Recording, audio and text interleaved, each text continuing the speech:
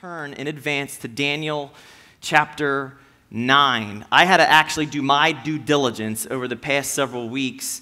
We had 4 parts, or 4 P's, and I'll break them down in a moment. I had to go back, and what I hate doing is listening to myself. But I had to do it because I was like, where have we been? I need to get caught up on what I shared over the past month in Daniel 9. So I took my time and I listened to myself and I'm like, oh, I can't believe I said that. Oh, do I sound like that? Are these people lying to me at the door when they're leaving and saying, good message, Pastor Matt? I need to do a message on honesty around here. But let's pray real quick, and then we're going to dive heart first into the Word of God.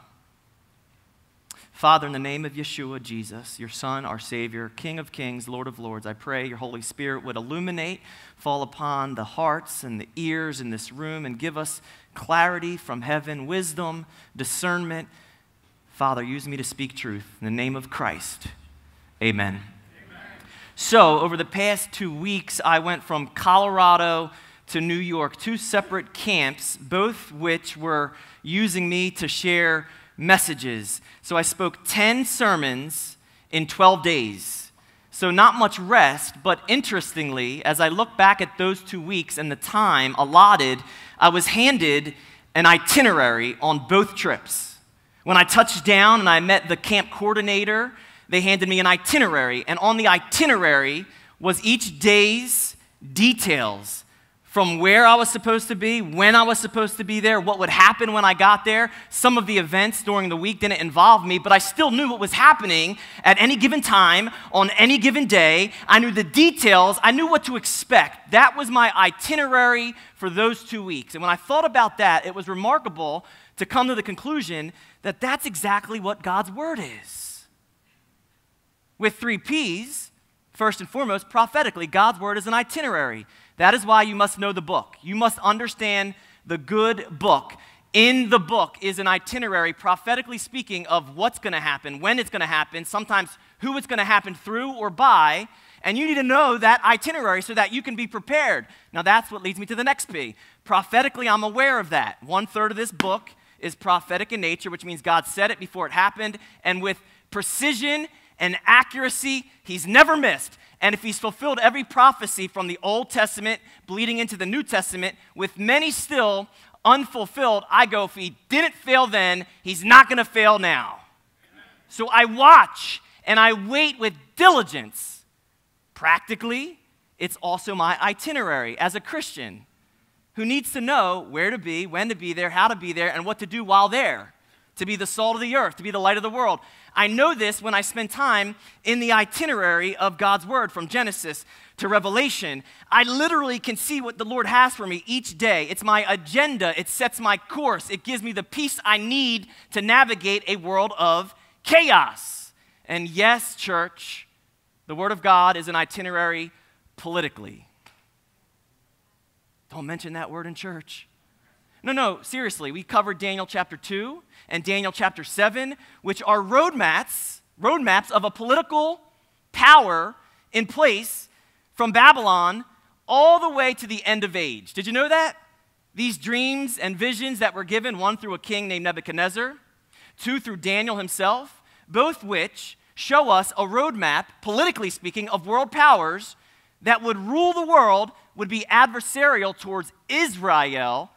Now, you got to understand, the most formidable foe that has been used by the enemy to oppose the church of Jesus Christ has been through the government. Okay, so we should take interest in what's happening governmentally, globally, in our own country. Daniel chapter 2, Daniel chapter 7, all of which shows us from Babylon to the Medo-Persian Empire, to the Grecian Empire, to the Roman Empire, to a projected, revived Roman Empire with the end days scenario. This is what Pastor Matt is laboring to communicate to us on Sundays in the book of Revelation. But there's this gap time. We call it the age of grace. We call it the church age. We call it the times of the Gentiles. We're in that time right now. And what I want to say to you, based on Daniel chapter 9, is if we're in that time right now, and God has you alive for such a time as this, how are you living for His glory, by His grace, And what are you using your gift to contribute back to the body? How are you using what God has given you to edify the body of Christ? Because if you use your gift and you let God use you where he's placed you, one, you will be living in fulfillment of what God has created you to do, and you'll know it. Two, you will experience opposition. You will be opposed. I know you don't like that one, church. I don't like that one either, but the Word of God promises it. Yes, all those who desire to live godly in Christ Jesus will suffer persecution. Jesus said, if they hate you, know that they hated me before they hated you. If you were like them, if you were of them, they would love you as their own. But I've called you out of the world system. I've set you apart. You are my ecclesia. You are my church. You are my called out ones. I've set you apart. In theology, we say sanctified. Sanctification is God setting you apart to work in you so he can work through you. So I want God to work in me so that his work can be seen through me. But when you stand in obedience to God, you can expect for the enemy to stand in opposition to you. Does that deter you? Does that discourage you? In fact, when I start to feel pressure, when I start to feel opposition, I know I'm going in the right direction. So like Jesus, my face is set like a flint towards my God and the mission that he has me on personally, to share his truth, to not compromise his word. And like we went through Daniel chapter 3, regardless of the world around me and the masses and the political correctness and the majority consensus, while everybody is bowing, I want to be standing. Shadrach, Meshach, and Abednego, as we know them. When the music began to play, everyone was to bow to a golden image. Can you imagine the scene? A sea of people. Would have been easy to hide in the midst of so many people. Yet these three young boys, teenagers, in spite of the peer pressure, they were willing to take their stand. And I'm saying to this assembly, in spite of the music of the media, the Marxist mainstream media, when everybody's bowing to it, in spite of the music of the mandates, in spite of the music of the majority, in spite of the music of medical manipulation, are you unwilling to bow down and stand for truth? Daniel did it in chapter 6, did he not? When the day is coming, and this is with foresight, right? And my foresight is built upon spiritual insight, which is in alignment with God's sight. So with foresight built upon spiritual insight, which is in alignment with God's sight, I see a day coming where there will be more mandates, there will be more shutdowns, the church will be called non-essential again, and they will tell you you cannot gather. But church, if that's coming, because ultimately, again, knowing my itinerary, the world's moving in a certain direction. I don't know if you know that. And the Bible tells me exactly where it's going to land. It's going to land Christless. So every structure and every system is in opposition against the one true God. And the church of Jesus Christ is the only light and the only hope that is left. And when he decides to pull back the curtain and the church is raptured, and I'll talk about that next week most likely, what's going to be left? So Daniel here in chapter 6, as we see him in a lion's den because he was told he wasn't allowed to pray. And when you're told you're not allowed to gather, when you're told, or I'm a minister, and you're told you're not allowed to speak truth because that truth you're speaking is hateful. On that day, when you're told you cannot identify as a Christian, what are you going to do? Because it's coming. I could see it. How are you going to respond? Daniel, a faithful servant of the Most High God, a prophet as we know him. In Daniel 9, he is at the edge or at the end of this captivity. How did he discover that? He was reading the book. He was reading the prophet Jeremiah, and the prophet Jeremiah said that after 70 years, the Lord would release the captives and put them back in their land. Their land was Jerusalem, essentially. Israel, Judah. And interestingly, Daniel doesn't kick back. He doesn't pack his bags. He sees that 70 years are almost up. It's about 67 years into captivity, and he engages God by praying. And I find it fascinating that many Christians today will use the mantra of God's will be done as an excuse not to do God's will. Well, God's going to have his way anyway, right, minister? Right, pastor? So shouldn't we just kind of sit on the sidelines of life and let the world have at it? And I'm going, no, because if you are a true believer, like salt, you are to be in the position to delay the decay of the day until God calls you out of the way. That's it. And while I'm here, I'm going to be in the way. Daniel engages in a prayer, not to get something from God, but to get in on something with his God. And he uses the word of God, which helps generate this prayer to God, which was my first point. Prayer is generated by the word of God. You need to know the word of God in order to have an enhanced and advanced prayer life. Right? I'm heard in heaven, not from the usage of my own words. I'm heard in heaven by using God's word. See, there's no word that can prevail with God like his own word. In fact, God cannot deny the word he has supplied. If God has given us his word and we claim the promises, we just sang about them, God can't deny the word that we have provided back to him. So you gotta know the word. Right? Jesus said it like this, kind of taking an asterisk from Jesse's message last week. John 15:7, if you abide in me, my words abide in you, you will ask what you desire, and it shall be done for you. Now, don't miss that, because that's not just a free ticket to ask for anything you want. It's not a cosmic Coke machine, as Pastor Matt says. This is having God's word inside of you. Look, if you're in me and I'm in you, if you're in my word and my word's in you, then you'll ask out of that word, and what you ask from my word will be given to you. That's how that is translated. Psalm 37:4, delight yourself in me, right? And I will give you what? Who knows the word?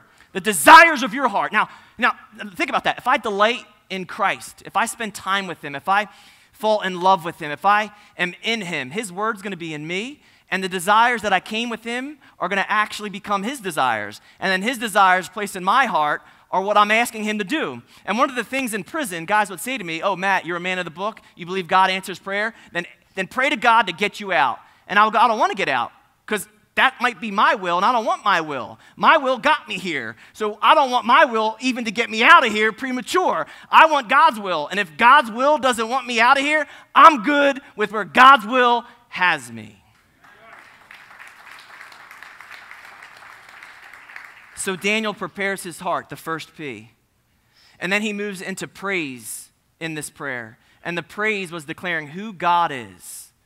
And he attempts to exhaust the names of God. He uses Elohim, and he uses Adonai, and he uses Yahweh, and he uses Jehovah, and then he says, God, you're a mercy giver, and you're a promise keeper, and you forgive, and we're wrong, you're right. And he just goes in on who God is before he asks for a single thing. It's remarkable. Then he moves into the penance part of the prayer, which is a majority of the prayer. We covered that. He owned his sin. He owned his people's sin. He made no excuses. He was asking God to forgive them for their sin, their iniquity, their trespasses, their transgression. And he literally rings out his confession. He says the same thing that God already knew about their condition. We're sinners. We're sorry. And this is the heart of repentance. Not making excuses, not justifying it, actually owning our sinful condition. And then that is the greatest position that God sees and he works in, brokenness. Daniel then goes from penance to the petition. He finally asks God to do something. What does he ask God to do? Restore. In a word, restore your people. Restore your land. Now watch this in verse 20. Now while I was speaking, praying, and confessing my sin and the sin of my people Israel, and presenting my supplication before the Lord my God for the holy mountain of my God. Right now, while I'm speaking, while I'm praying, while I'm confessing, and then it tells us he's presenting supplication before God for a location. Because that's what the holy mountain of God was. It was a location. It was Jerusalem. It was known as a mountainous region. It had many names. It was known as Mount Moriah. It was known as Mount Zion. It was known as the holy mountain of God. It was known as the holy hill of Zion. And all these names that were used to describe this place? Geographically speaking, some call it the center of the world. It's the place where God will eventually establish his throne. It's the place where he allowed a line of kings to sit upon a throne, almost as his reflection and his representation. We know how that went, many of which departed. David, however, one of the kings of Israel, the great King David, used as a picture the Son of David, which would be Jesus, who would eventually come and sit upon that throne. But I couldn't get past this mountain of my God. I did my research, and it took me on my journey. It was fascinating. The first place I landed with, what is this holy mountain of God? It was a place called Mount Moriah, and it was a character in the Bible named Abraham. And in Genesis 22, Abraham was told to go into the land of Moriah, but bring your son. And God told Abraham to sacrifice his son, his one and only son. So Abraham takes his son Isaac. They take wood. They take fire. He takes a knife. And Isaac, realizing there's no sacrifice, he asks Dad, where's the lamb? And I love it because Abraham doesn't even know. In his answer, he's given a foreshadow of a prophecy that the Son of God will fulfill by saying, God will provide himself the lamb. Now what happens is God interrupts and intercepts and provides a ram, not a lamb, and that is what's sacrificed. And this is what Abraham says. You ready? Verse 14, Genesis 22. And Abraham called the name of the place, the Lord will provide. As it is to this day, in the mount of the Lord, it shall be provided. Again, God provided an atonement sacrifice then, Abraham not knowing the significance that God would one day on that same mountain provide the atoning sacrifice of his son. The Lord will provide is why we say God is Jehovah, who knows it? Jireh. It's one of his names. But when Abraham said it, he was talking about a place. Okay, 1,000 years later, almost 1,000 years later, you know what happened? The temple is constructed on that exact piece of ground.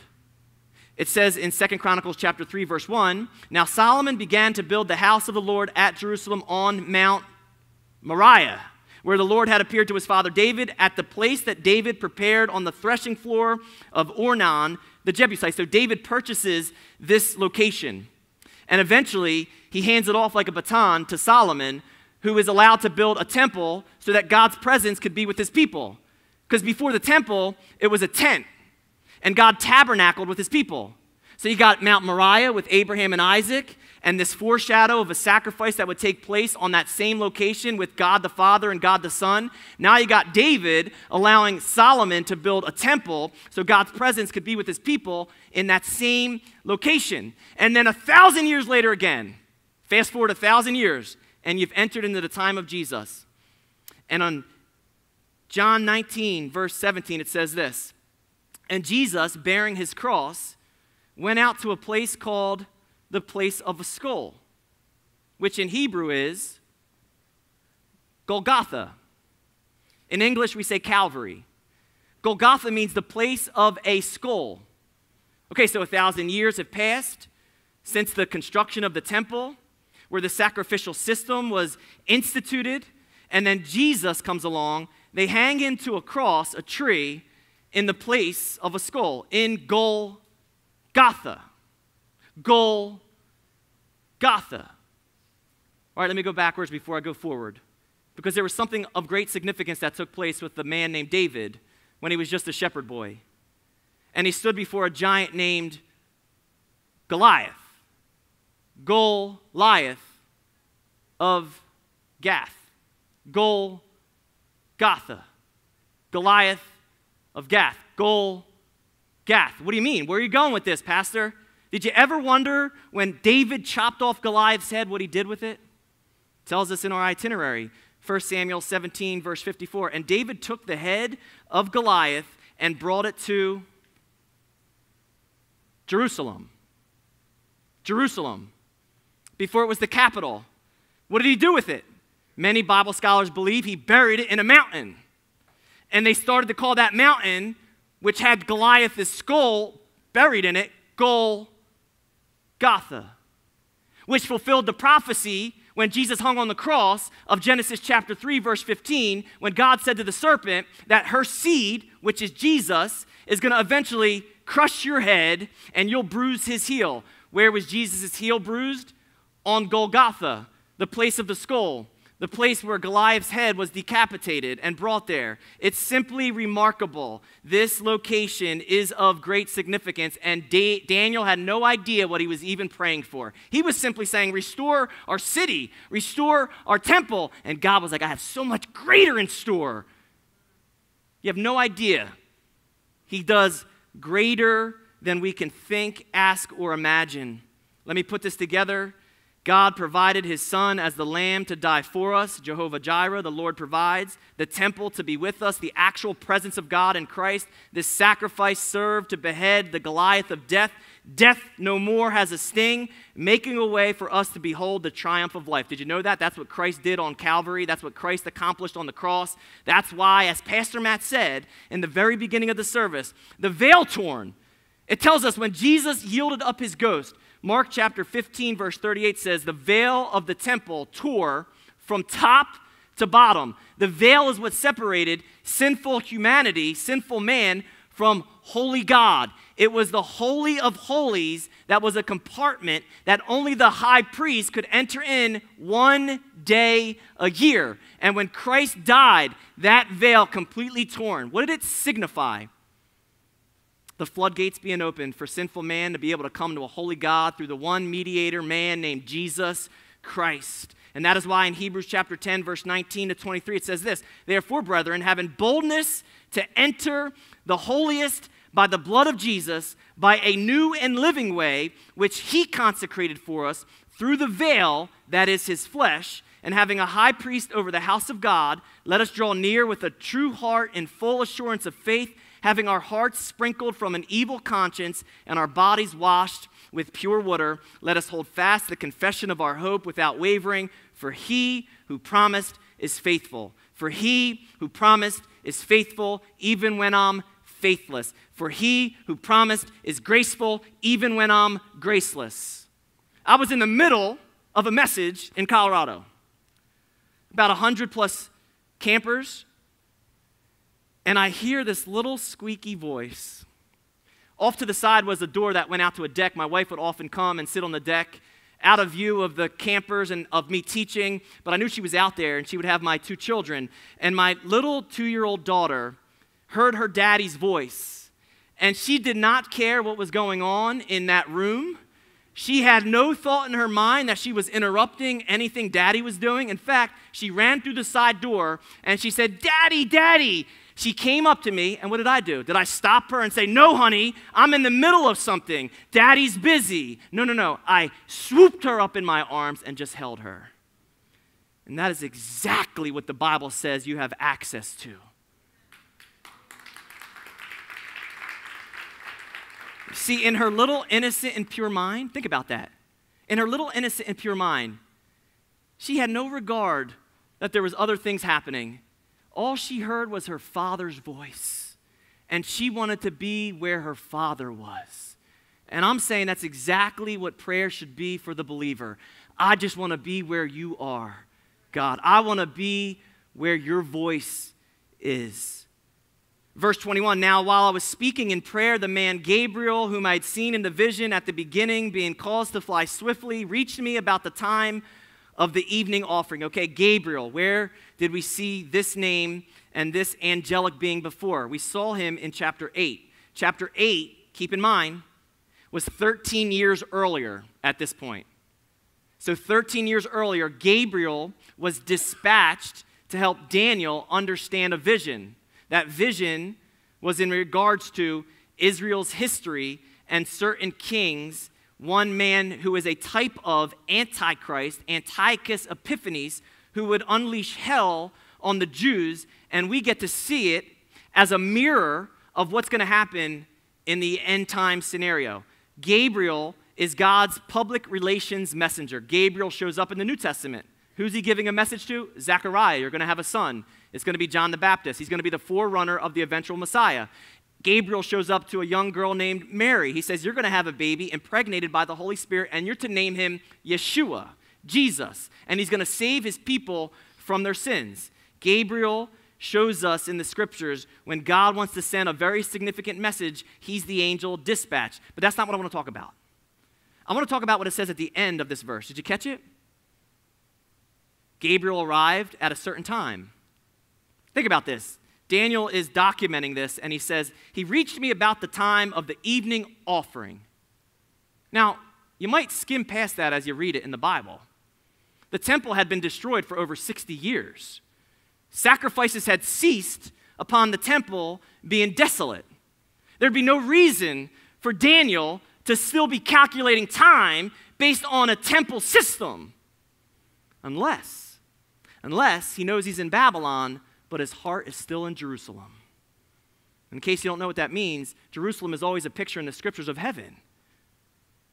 You can be in this world and have your heart and your mind cast into another world. And this other world is what gives you peace in the midst of chaos. Daniel is recognizing that he's living in a Babylonian world, Medo-Persian government, yet he's still operating on Jewish time. It's remarkable. What time is it? The evening sacrifice was the 9th hour of the day. Translation, 3 p.m. 3 p.m. was the exact hour when Jesus said, "It is finished," and yielded up his ghost. Again, all of the details in the Bible are simply remarkable. They tell a story greater than itself, pointing to Jesus, the Son of God. I want to be like Daniel. I want to be living in this world, yet having my heart revolve around the God of the Word. When people ask me any verses that they can read or meditate upon when they're going through it, I always send them one verse. I send them multiple verses, but one verse is my go-to verse. It's the verse that stabilized my heart and mind when I was going through trying times. It's Isaiah 26, verse 3. I would encourage you to memorize it. It says this: "You will keep him in perfect peace, whose mind stays on you because he trusts you." In translation, God keeps the individual in shalom, shalom. That's what the Hebrew meant. In perfect peace meant shalom, and the Hebrew writer, to express how potent this peace was, he just wrote it again, peace. It's a double peace. God will keep you in peace when your mind stays upon his economy. When your mind is set on him, his peace is set on you. Think about it. Some of you are going through some stuff right now, and it's easy to get caught up and preoccupied in the things that are happening to you right now in your life. The stressors. Some of you potentially could lose your job because of certain things being forced. Some of you are considering not going back to school because of certain things being forced. Some are going through marital conflict, some going through conflict with their children. I mean, all of us, this room is filled with trouble. But if I focus on the trouble and I let the trouble get inside of my soul, it of course weighs me down. And it clogs my ears.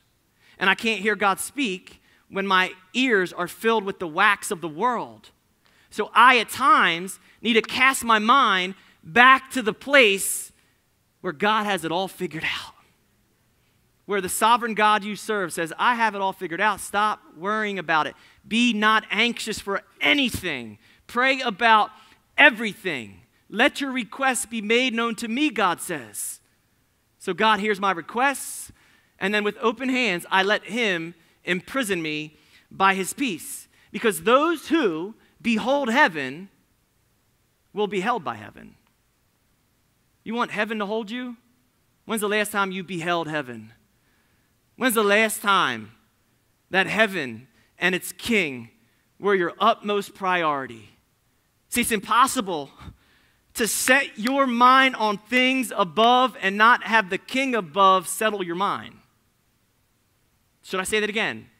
It is impossible to set your mind on things above and not have the king above settle your mind and give you rest. In 2014, a woman named Miriam Ibrahim heard this story recently from a sermon by Tony Perkins, so I'm kind of stealing it from him, but it really fit this part of the sermon. And Miriam was incarcerated or detained by the Sudanese government. Do you want to know her crime at the time? for being a Christian. 2 charges came at her. 1, apostasy, because she left the Muslim faith. 2, adultery, not because she cheated on a husband. She married a Christian man. So they charged her with apostasy, which was punishable by, ready? Death, hanging, specifically. And they charged her with adultery, which was punishable by 100 lashes. Oh, but that's not all the story. At the time, she had an 18-month-old son. And according to their law, when a parent would get detained, the children go with them. So she's in a dark cell with an 18-month-old son. Oh, but that's not the end of the story. She's also 8 months pregnant. And their way of being gracious to the mom is to allow her to give birth in the cell, chained to the bed.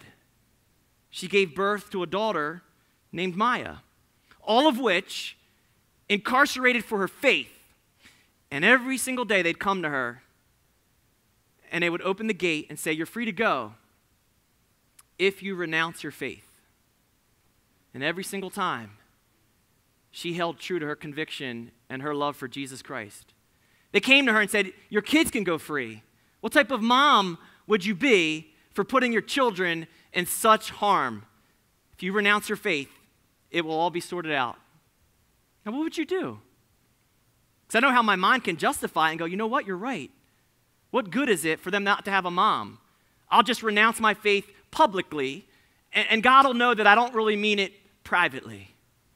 And a lot of people can make those type of justifications. But they asked her, by God's grace alone, somebody intercepted. The church was praying for her because it became an internationally known case. She was eventually released, the first time in Sudanese history where they released one of their prisoners who did not renounce their faith in Jesus Christ. She was eventually taken to the United States of America, where she is a missionary, in essence, that talks about activism and talks about reform, especially in her own homeland. But considering where she was and the loyalty that she placed on her faith when asked, "How did you get through what you went through?" You know what she said?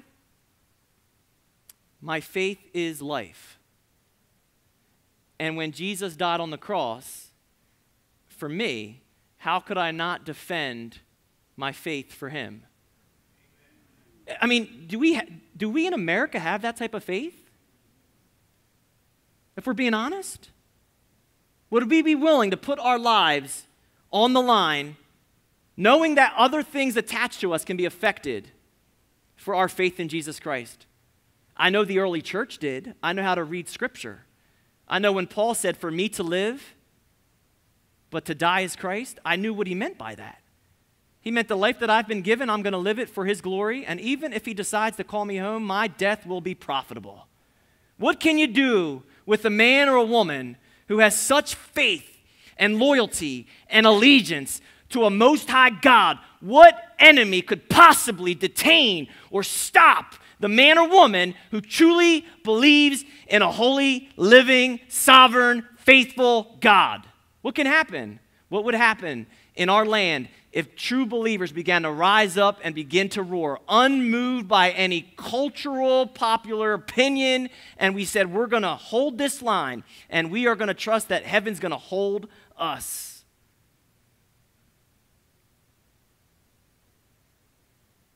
What did Gabriel say to Daniel?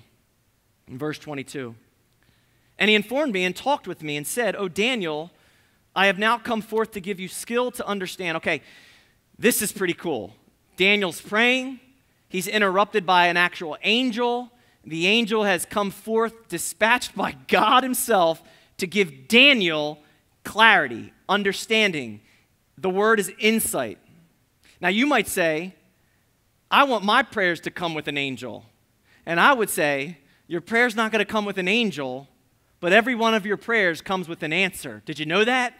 Every prayer you pray falls into 3 categories. God will say yes, God will say no, or sometimes God will say wait, and you have to have the discernment to know the difference. And sometimes you're praying, and I say to you, keep praying like Jesse said earlier. Keep persisting in prayer, and know that delays are not denials. You keep praying, and what will happen is that request, if it means something to you and you want God's best for your life, then that request, if it is not of God, the more you seek his heart, the more you begin to take away his heart from your prayer time, and it goes in your heart. So the request might change over time. Immature prayers want to always get out of trouble. Get me out. But the more you seek God and the more you see God is changing you through that trouble, I guarantee you at the end of that trial, you're not saying get me out. You're saying, God, your will be done. I've heard it said best like this. When the request is wrong, God says no. When the timing is wrong, God says slow. When you are wrong, God says grow. But when the request is right, the timing's right, and you are right, God says go. And to all those categories, I say, let it be so. Whether no, whether slow, whether grow, whether go, let it be so. That is what amen means. When you tag amen on the end of a prayer, it means so be it. You're simply giving God permission to have his will be done. Whether you realize it or not, amen, so be it. What you decide for me, I know is best. And that is why I can confidently say what John wrote in 1 John 5:14. Now this is the confidence that we have in him, that if we ask anything according to his will, he hears us. Which means the answer to every prayer is God's will be done.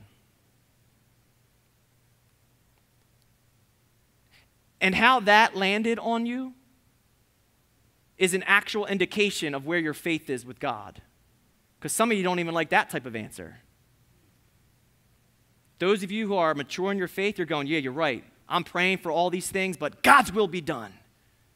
See, if I believe his will is best, then I can trust he's going to answer my every request. 1 John 5:15, one verse later. And we know that he hears us. Whatever we ask, we know that we have the petitions that we have asked of him. So the goal is to get my heart and my prayers and my petitions, like Daniel, in alignment with God's heart and God's will. Look back at me at verse 22 if you're looking at it. Oh, Daniel, I have now come forth to give you skill to understand. It's the word insight. I've come to give you insight. I've not come to confuse you. Bible prophecy can be very confusing, but that was not the intention of Gabriel's message. Gabriel's message was given to give clarity. And what Daniel had no clue was coming, he's asking about the restoration of his people and his land. And God is sending a messenger to tell him that he's going to restore all of humanity by the sacrifice of his son. But before we get into that, can you just place yourself in Daniel's situation? It's 67 years into captivity. What did he witness the day the Babylonians came through Judea? What happened? What did those soldiers do? When they went through the temple, when they grabbed families and children and moms, and what did that look like? Do you think Daniel saw it? He had to have. He was part of the captivity. He was brought into exile. He had to have experienced some type of horror. What did he witness the very night that the Medo-Persian Empire came into the Babylonian Empire and overthrew it? I mean, we read those verses, but we don't give it any color commentary or any graphic imagery in our mind. Why? We should. So for 67 years, Daniel not only is remaining faithful to his God, not only used in a foreign land, not only we see in chapter 9 still praying for his people, but God sends him a messenger. I guarantee you, something began to change in Daniel's spiritual vision. What do you mean? Because it looked one way from the physical eyesight. It always does. And for us, what you're looking at right now, if you're only looking at the world through the lens of your smartphone, your iPhone, it's going to look a certain way. It's going to be devastating. I just said that to somebody earlier. I was scrolling through Facebook and I was like, this world is jacked up. This world is messed up. It's not getting any better. Don't be fooled. Don't be deceived. The Bible says it's going to go from worse to worse. It says evil men will get worse and worse. Deception will get thicker and thicker. That's what the Bible says. That's my itinerary. I know what, when, how, where, and I'm watching it. But if I'm only seeing it from my physical eyesight, no doubt I'm going to be deceived, manipulated, confused, disoriented. So what is Daniel seeing? Well, he sees a a city of his that he loves, that he's praying about, no doubt in desolation, in destruction. He sees that with his physical eyesight. What do you see with yours? Because it may look a certain way from our eyesight, but I guarantee you this, when you start seeking God's heart, he gives you spiritual insight. And I need spiritual insight, which is new sight, which provides me with fresh might or a new might, because I got to keep enduring. I got to stop looking at the world through the window of the media or through my iPhone. I got to look at the world through the window of God's word. And I'll say it very quickly, and I'm going to say it in regards to having spiritual insight for such a time as this. Anything that is requiring global compliance should make every Christian spiritually curious. Need I say more? Anything that requires global compliance, all these structures, agencies, organizations, all these figureheads, all these politicians, all uniting on one common ground, one common cause, it should make every Christian who loves the Bible to step back and say, something's not right. I see physical eyesight. It sounds like it's for my physical health, for public health. It sounds like they really care about me. But if they don't have a biblical worldview, you honestly think they have your best interest at their heart? You need to wake up. Amen.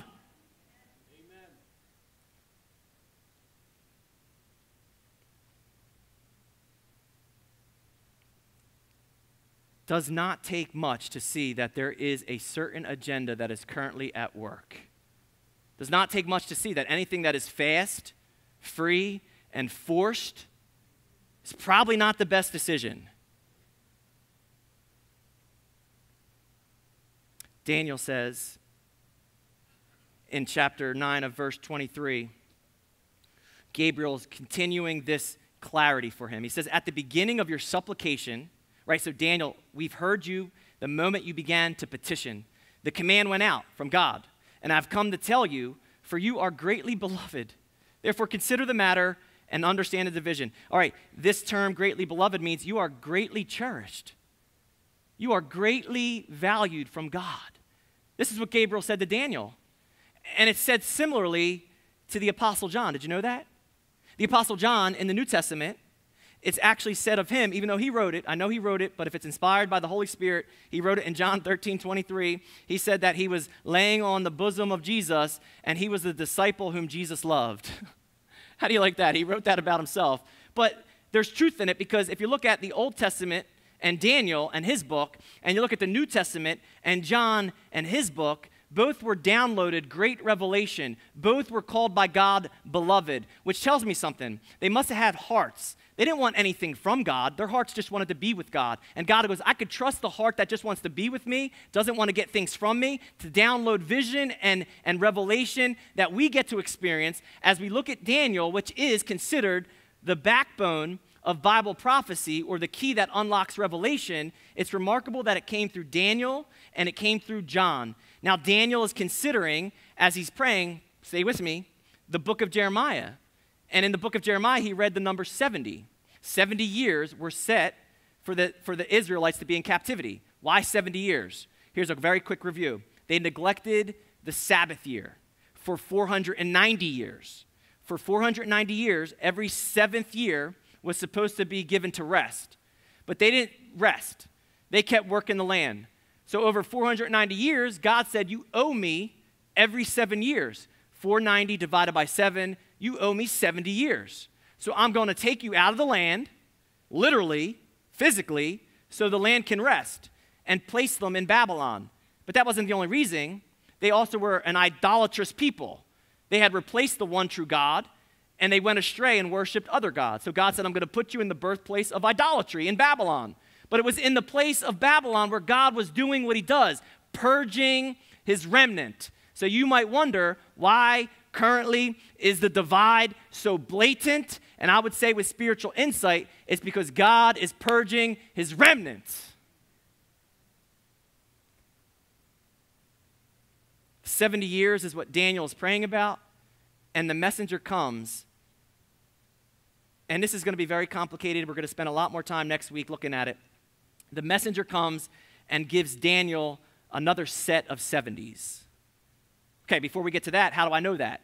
Well, you got to understand this. If you're a Bible student, you must understand this book right here. The Bible is the best commentary on the Bible, okay? I have tons of commentary sets. I spend most of my week reading every single one of them. But the Bible itself often gives us the color commentary that we need to unlock passages that are complicated. So I look to God's Word to discern and decipher very challenging passages. Now let me read where we're headed. Verse 24. 70 weeks are determined for your people and for your holy city, to finish the transgression, to make an end of sins, to make reconciliation for iniquity, to bring in everlasting righteousness, to seal up vision and prophecy, to anoint the most holy. Know therefore and understand that from going forth of the command to restore and rebuild Jerusalem until the Messiah the Prince, there shall be 7 weeks and 62 weeks. The street shall be built again, the wall even in troublesome times. And after the 62 weeks, Messiah shall be cut off, but not for himself.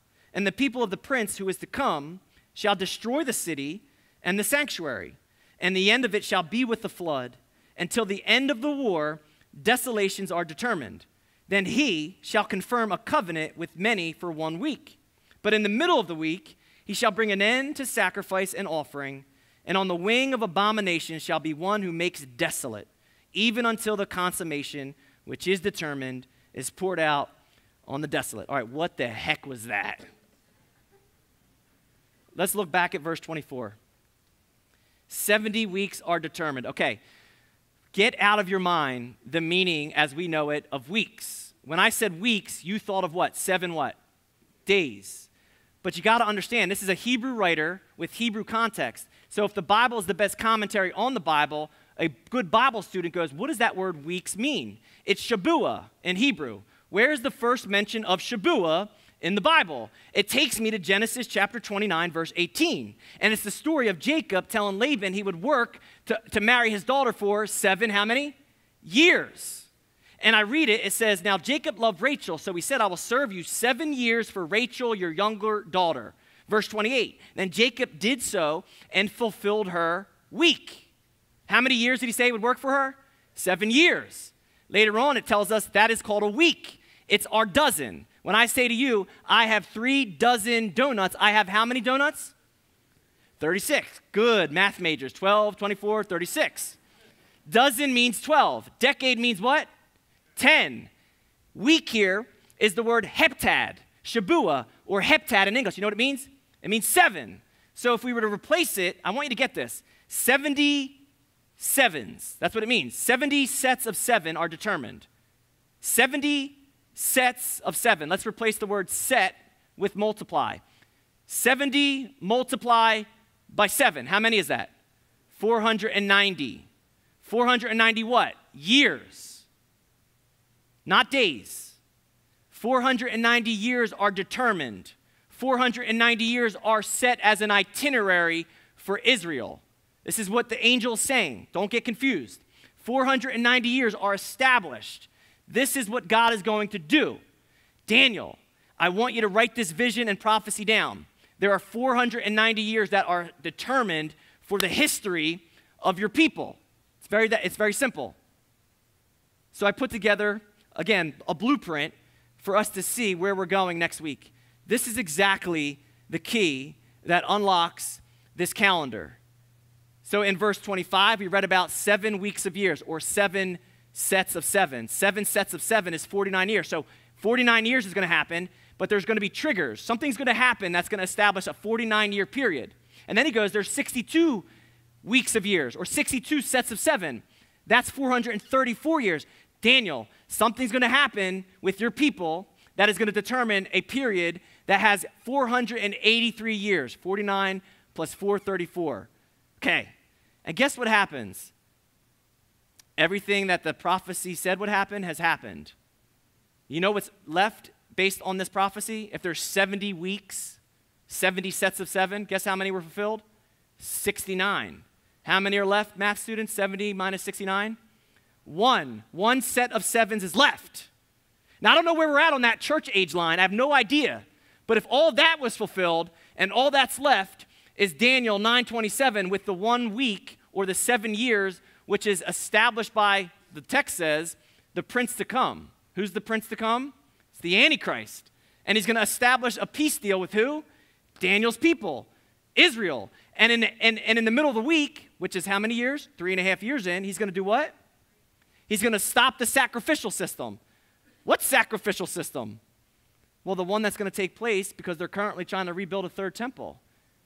They're presently trying to rebuild a third temple, which means everything that is in this book is actually unfolding and transpiring. And I'm saying, I don't know how late we are in the day, but if we're in the middle of the church age and all I'm to do is stand fast on the truth, preach, teach, live the gospel, I'm expecting that our God is going to call us out of the way. That's how close we are. And I don't know where you are with our Lord. If you don't have a relationship with him, you do not want to be on planet Earth when all hell breaks loose, literally. We're going to talk in such detail next week about verses 24 to 27. I would encourage you, look at me. It's the first time I said that all night. Read verses 24 to 27. Read them slow. Read them knowing the gospel. And as you read a term that sounds familiar, like the Messiah or the prince would be cut off, go, wait, that sounds like somebody getting killed. Jesus got killed. And go, yeah, that's what happened. Read it knowing the history, and then read it knowing that it's going to be fulfilled prophecy. Okay, one more final thought. Who's this prophecy for? 70 weeks are determined for who? Daniel's people. Daniel's people. Who are Daniel's people? The Jews. This is Israel's itinerary. There's no mention in Old Testament prophecy about the church. There's no mention of the church in the 7-year tribulation. The only mentioning of the church in Revelation are the letters written to the 7 churches. So if there's a timeline for the nation of Israel, then we can rest assured there's a timeline for the church. And if there's a timeline for the church's existence, you can rest assured there's a timeline for your existence. If our God is that precise and that accurate, from the day he knew you would be born to the day he knows he's calling you home, and there's bookends that we call a birth date and a death date, and I'm wondering, how are you living your life in between? Because if this is true, the time that is appointed to us by God must be time that is designed to point us to God. If you're being honest, your life BC means before Christ. Isn't it fascinating? When Jesus was born, time literally was altered. Our calendar, as we know it, was completely altered. On the history timeline, time's going down, right? BC, it's counting down. And I'm going, that's so fascinating because that's exactly my life before Christ. My time was counting down, down, down to hell. And then Christ entered in, interrupted, intercepted, and my life has now entered AD, which is Anno Domini. It means the year of our Lord. And because I claim him as my Lord, my time is under his authority. So now my time is going up to heaven. And I want to live in light of that, but I don't want to forget that every single part of my life, every second, every minute, every hour, every day, every week, every year, God was using to get my attention because he was pursuing me. He loves me. And when he finally got a hold of my heart, he cleaned it up. He put himself inside of my temple, and then he fills me up with his Holy Spirit to live out my Christian walk for such a time as this.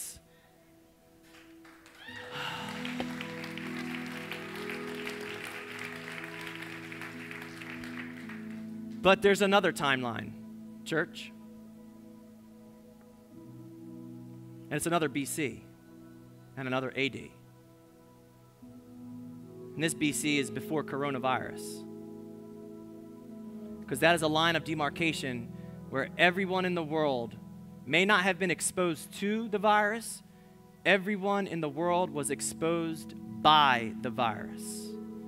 Where your loyalties and allegiances lied, where your faith was when you had no control over something.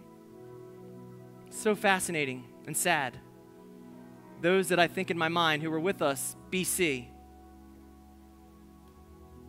People you would think had great faith because that's what they talked about them having. They knew God so well. And now they're missing. Bunkered in their homes. Afraid. And now they're saying there's a new variant.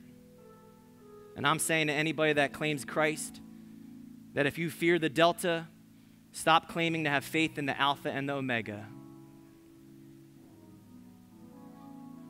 It's time to enter into AD. It's time to enter into the acknowledgement of the deception and recognize exactly where you're at on God's itinerary. Now is not the time to be silent. See, absolutely nothing in this world can take your life until God permits. Nothing in this world can preserve your life unless God permits, which leaves nothing left for me to do but to rest and trust that what God permits is always good and gracious and necessary. And if He is completely in control, what's left for me to do but to praise Him for being the defender that He is? I know who I am in Christ. And if you don't know me, my name's Maher, and I'd rather stand alone with Jesus Christ than sit in a large crowd without Him. And since we're not dead, we're not done. We've heard it tonight. By God's grace, let's do it. God bless.